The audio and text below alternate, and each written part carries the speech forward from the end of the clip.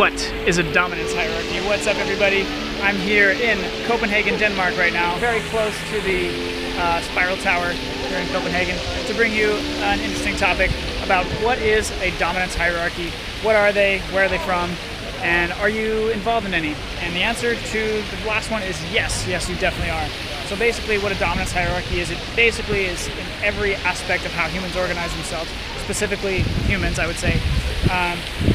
When it comes down to your sports teams, it comes down to your work, it comes down to your friend group, it comes down to your family. In almost every organization of human beings, there's always going to be a dominance hierarchy. And again, basically, that's just who is really in control, and how you define who's in the dominance part is who is the one with all the decisions, who is pulling the strings, who supposedly wears the pants in that scenario. How to determine that? Well, it's the person who's making those decisions. Common ones, again, sports teams, fraternities, sororities, relationships, who wears the pants in the relationship, things like that.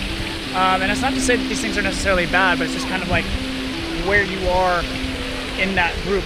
And then for a lot of people, a lot of dynamics. I was just hanging out with a friend that I knew from college. He's a Dane, he's an official Dane.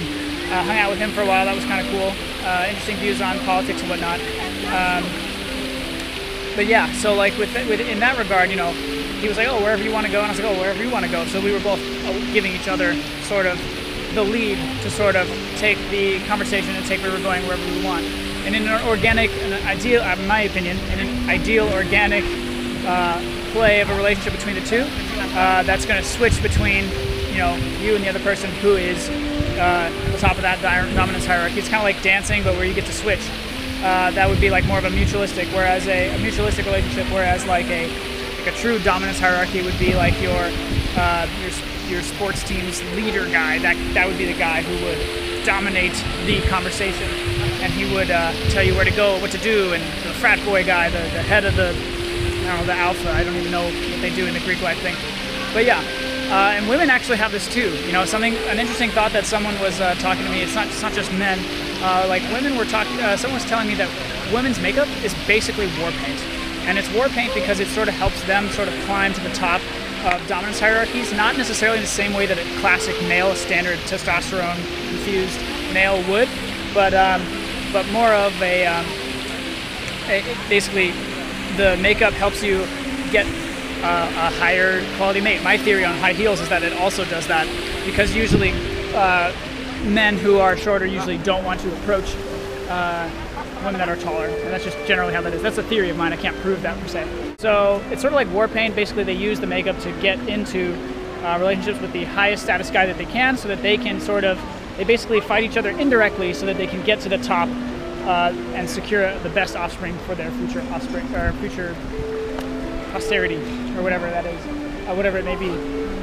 And obviously men do it through, in the past, through fighting, through wars, through armies, etc., things like that. We do it today through sports games. It's a lot. There's a whole nerd culture that does it through video games. Pretty much anything. And like a true nerd group that knows things about like trivia and things like that, will do it through information. Like, I know more information, I can prove that you're wrong. Things like that. So yeah, so that's just a little topic I wanted to bring up. What is a dominance hierarchy? Where are they? What are they about? And if you're involved in one, and you probably are because you're a human being, unless you don't interact with any humans and you never have, then maybe you're not, but then you'd probably be an alien. I would hope that you'd have parents, and if not parents, some sort of government thing, in which case it would look over you, and that would be your dominance, the dominant element in your dominance hierarchy relationship. Anyway, so that's the topic I want to bring up. Heading off to Malmo, Sweden, and then also Norway. Probably just do one in Norway. Haven't decided yet. But with that said, I am peacing out from Copenhagen, Denmark right now, and I'll see you guys next time.